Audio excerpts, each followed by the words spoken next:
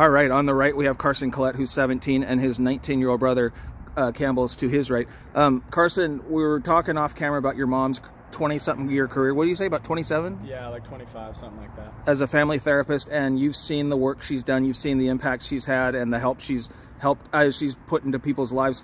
What you said you want to go into that. Can you talk about why? Yeah, I mean, my mom's always shown me the way of love towards other people, especially with people she loves and people with either disabilities or behavioral problems or anything along those lines. And so it's always caught my eye, and I've always had some love for that as well. So can you talk about, like, what about it, like, why did you find, I mean, I know everybody likes to help people at a certain level.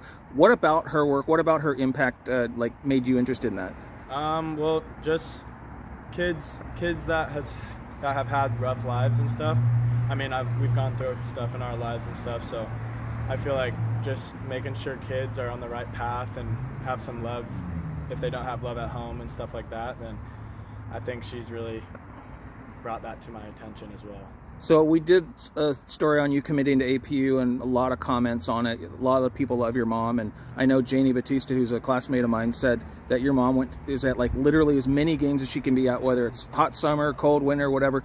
Can you talk about how she would make, I mean, anything you guys needed, she's there, ball games. Can you talk about, like, having her around all the time? Yeah, well, I mean, we just played Bonita like 2 hours ago, and she was only there for like 30 minutes, but she wanted to make sure she was there to support me and my team and stuff. But no, she's there through everything. I mean, it's really touched my heart, and I'm sure his. So she's always just made an effort to always be there for us, especially because she's playing the role mom and dad in our lives. So it's been huge. And then one other thing about that is that you've committed to APU. You're doing pretty well in the grades, even though a lot of it's been at home during the pandemic.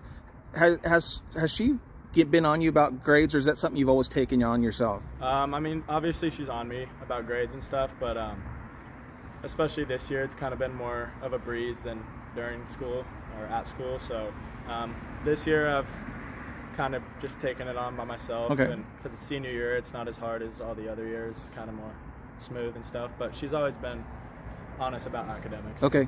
So Campbell, can you talk about at age 19 what you're doing right now in your life? Yeah, so right now I'm doing music production. I'm working with a lot of artists from Sony Records, and it's lots of fun. Yeah. What were you doing what sports did you play during high school? Yeah, so throughout high school I played football. I was offensive lineman. So you were never a baseball guy?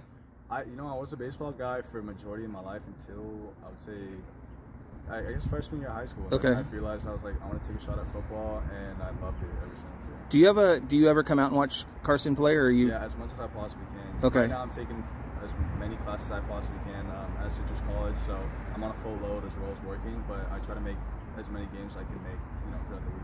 So Carson was talking about how your mom's work impacted him and why he wants to get into that. Maybe that's not necessarily the field you want to get into, but what about her work inspires you? What about her work do you respect about your mom and others who do that? I think, honestly, all my work ethic comes from my mom.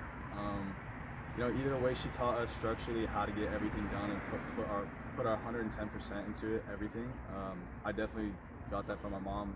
Like, just seeing her work ethic even at home now, because obviously everything going on non-stop, she's working. She never makes an excuse whether she's tired, sick, or whatever the case is, and she always makes sure she gets everything done and more. And with that load, as well as taking care of us, I think growing up I definitely recognized this and realized that there's no excuse. You gotta work hard. So I know your brother told me in an earlier conversation, your mom told me this, that you work your butt off. You wear a lot of different hats. You like you were talking about music, clothes. You were talking about clothes. Is watching your mom's example, is that something that has definitely pushed you to this point? Yeah, I think what it was for me is that seeing like our family struggle for a little bit was an inspiration as far as putting that into like a positive impact on my family. So I knew the more I was independent, the less it was stressing my mom. So I realized at a young age, I was like, I gotta start making money, I gotta start working harder, I gotta start, building stuff for the future, something to help her as well as Carson or whatever. Becoming a man before your time? Exactly, yeah. I think that was one of the things I never really realized as a kid, because everything was just, that's all I knew.